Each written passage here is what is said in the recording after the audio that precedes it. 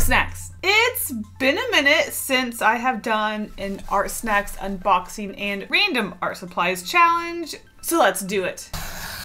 Ta-da! Let's just get everything out. Put our sassy box to the side. All right, let's quickly go through our art supplies. First, we have this toned paper, which is actually kind of funny because I was thinking about using these random art supplies to fill in the sketchbook spread. And as you guys know, I really like to add brown paper accents to my sketchbook spread. So, I mean, how perfect is that? So let's see, we've got, Micron pens. These are my go-to pens, so I know all about those. 01, 05, and our big boy. We've also got this lighter gray 10. I don't think I have any gray Microns. Is that a new product? Kind of excited about that. Next up, we've got this MLP squared zebra 2B. Oh my gosh, it's a mechanical pencil, but it's got this, whoa, it's like flat lead. Can you tell? Can you see? Interesting. I feel like the only time I've seen a pencil like this is one of those carpenter pencils, but this is so cool. You can get really thick fat strokes or whoa. Next up, a Prismacolor kneaded eraser. I love kneaded erasers. I mean, it erases. Okay, so I'm not thrilled about pastels, but y'all, look at these, hold on. Y'all, look at these absolutely gorgeous greens. I love a poop green. Oh my gosh, do I just, oh, it's going to be messy. This is why I don't want to use these. Oh boy, oh boy, oh boy. Is it wrong? Is it wrong that I just want to bite into it? It looks like delicious. Do I do it? No, I shouldn't do it. I shouldn't do it. Do I do it? No, no. A little brown?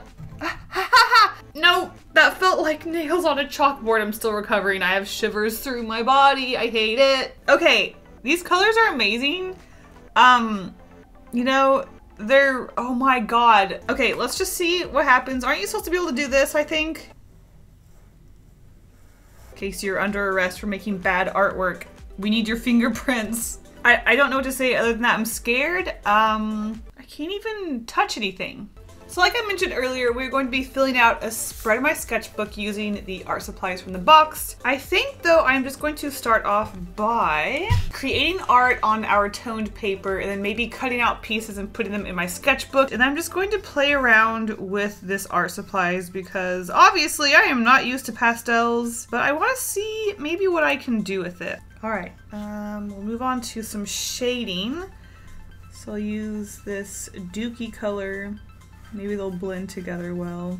I just really don't like the dry rubbing of the material.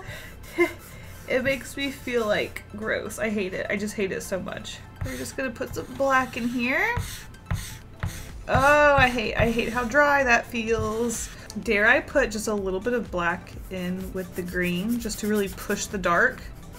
I'm doing it. I think it might look kind of cool. Now, do I want to rub that in first? Oh. I kind of want to experiment with just, I don't know, a gradient, just like a gradient circle. And then we'll go to our green. These are all amazing greens. I love all of these greens. And I will just blend them together. Let's give him a little face. Yep, he's just a little glowing ball face. Maybe I can cut out this big glowing head and then do something on the sketchbook page. Ooh, what if I layered, let's see, layered some grass. So if I started off and then maybe gradient that to a bit of a darker dookie green. Not too much though. And then I'll move on to our closer elements with our light green. And again, we'll have this fade to a bit of a darker green, so we'll add this into the light. Ooh, you know what else I've heard of? Grinding your pastels and using them sort of like watercolors.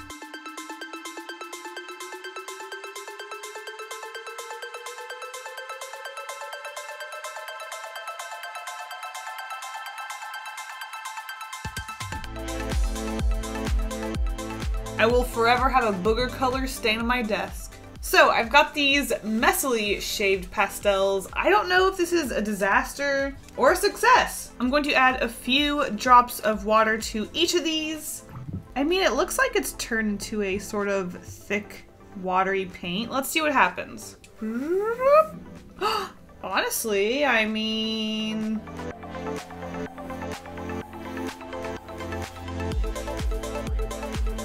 the colors look so bright and vivid when they're in their wet and sort of like smooth, most condensed state, I guess. I just want to do one quick test of blending some of these colors just to see what that's like. Obviously not the smoothest gradient. I'm not used to using pastels. I think it'll be kind of interesting to go wet on the white paper since we've used the brown paper for sort of dry pastels. That being said, I'm going to start cutting out the previous pastel pieces we were coloring earlier and start pasting them into our sketchbook.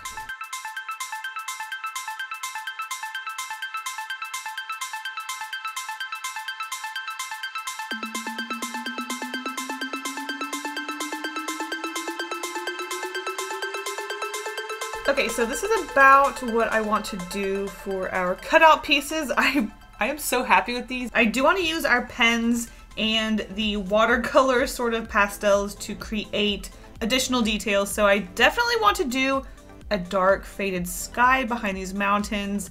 I am going to put a piece of paper behind this one just to make sure that there is no incidents.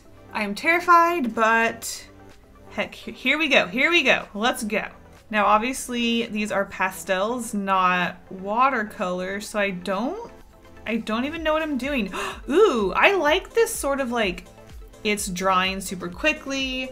You can see the layers. This actually might look really cool to be sloppy with, and I think I'm down to mess around with that actually. Yeah, it looks horrible. So what? Got a problem with it? Call the art police on me, I dare you. You know what? I feel like putting in some splashes of green. Is that crazy? It's a sketchbook. I just want to kind of try crazy things like putting green in the sky. And just to add a little bit more crazy colors, let's add some light green stars in the sky. Why not?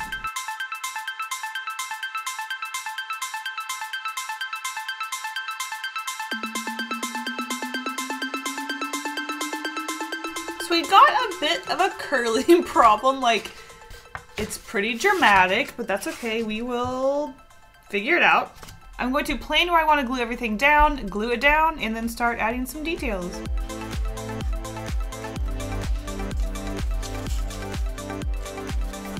So everything is glued down. We had an incident, some of the pastel came off on our little guy here, but that's okay. It's just a sketchbook.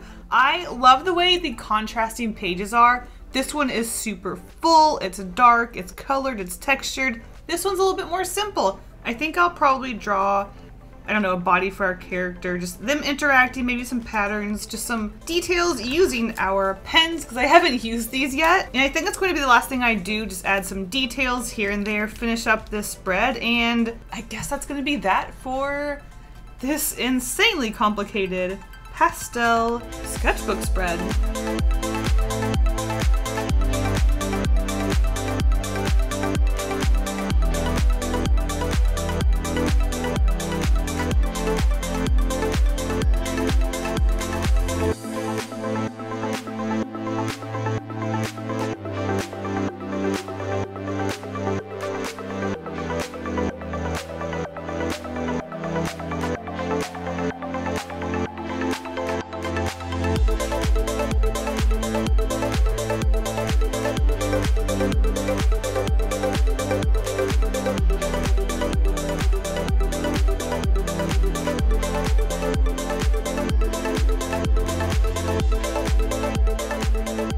I think this is going to be it for this sketchbook spread. It's a little different, it's simple, it's complicated. I love the contrast of these very plain characters with everything else going on. I think the favorite actually of everything is this flower and just this simple silly head on this gradiented textured circle. I just love the texture that using a different art supply that I wouldn't normally use brings to my sketchbook. Playing around, is it my favorite art supply? No. Was it fun to play around with?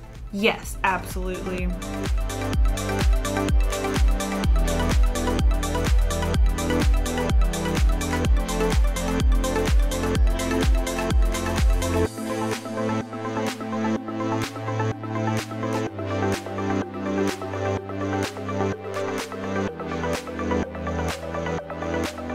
A huge thank you to Artsnax for sending me this creative box. A huge thank you to you guys for watching this video. And an even bigger thank you to my patrons for all of their support. If you want early access to these videos, secret sketches, live streams, and more, check out my Patreon in the link in the description. Thank you guys all so much. I'll see you in the next one. Bye!